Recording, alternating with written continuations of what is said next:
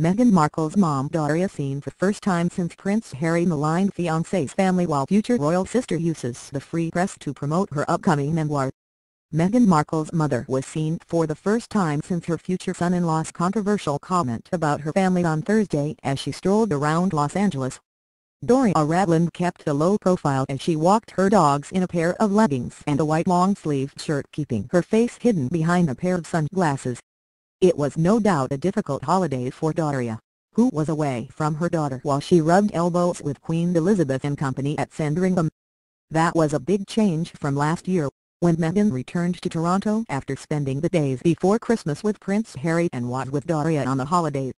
Meghan's attendance at the annual royal gathering marked the first time a person who had not yet married into the family was invited to join the Divinely Righted group, and she made a smashing impression according to Prince Harry.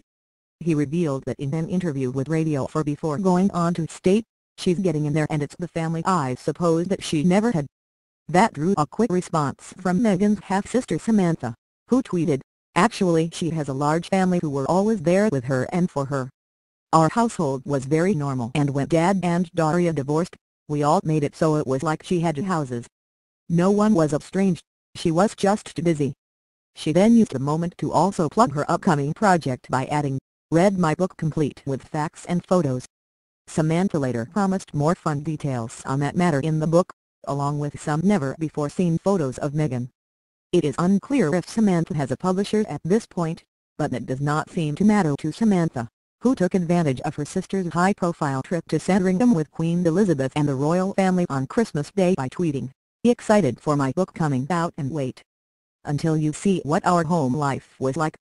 The current title of the book is The Diary of Prince's Pushy Sister. "The title is a mockery of the media," Samantha told the Daily Mail in November. "It wasn't me who called Meg pushy, it was the tabloid newspapers. She is not pushy. The book isn't going to be negative. It's a warm, witty, honoring book. Unfortunately, the negative sing-song has gone round the world." Samantha has been both fawning and brutal with her comments about Meghan, depicting the Suits actress as opportunistic and calculating in interviews earlier this year before doing a complete about-face over the past few months. Meghan meanwhile has said nothing in the press about his older sister.